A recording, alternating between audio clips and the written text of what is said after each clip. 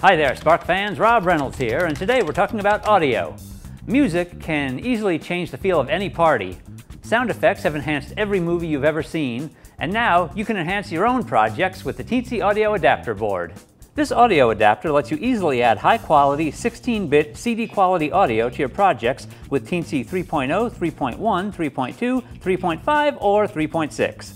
The Teensy Audio Adapter Board utilizes the SGTL 5000 low-power stereo codec with a headphone amp IC to decode and drive audio files, and the Cortex M4 DSP instructions from the Teensy Dev Board to provide power to a real-time FFT.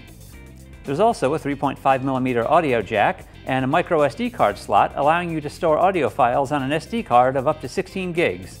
It can play uncompressed wave and raw audio files, and PJRC has a great 4-channel software mixer.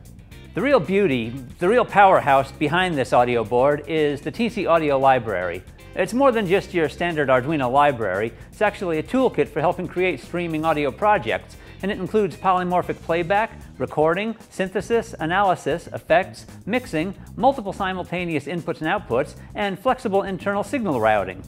All of this can be done quickly and easily with the Audio System Design tool, a GUI that allows you to create a visual representation of your audio setup and then translates it into Arduino code that you can simply drop into your sketch. You can even use delays in your sketch without affecting the audio playback. PJRC has a ton of information, tutorials, and videos to get you started and work you all the way through all of the amazing features of this board. Without even using an SD card, you can throw together some small samples as you would with a drum kit and play with those on their own.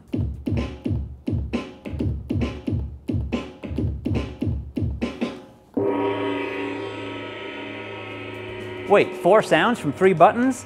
That's right, that's covered in the tutorial too. By simply adding analog pots, you can switch the series of sounds you're using from the first half to the second half. It's all covered in their tutorial. And because it's running through the Teensy board, you can also use it to control external things like motors, lights, servos, anything you want. I did that for a Christmas build using nutcrackers and a series of solenoids. Paul Simon famously said, "Listen to the sound of silence." But now you don't have to. You can listen to and even create your own sounds with the Teensy Audio Adapter Board. Pick up yours over at sparkfun.com, and happy hacking!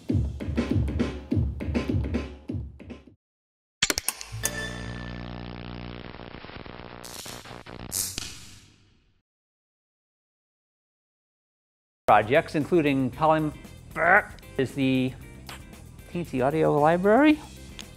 Yeah, it's not polymorphic. Polyphonic. It is the Teensy Audio Library. Polymorphic, that's right. You can go from one thing to another. And outputs and flexible internal signal routing. Oh, so close! This is signal routing.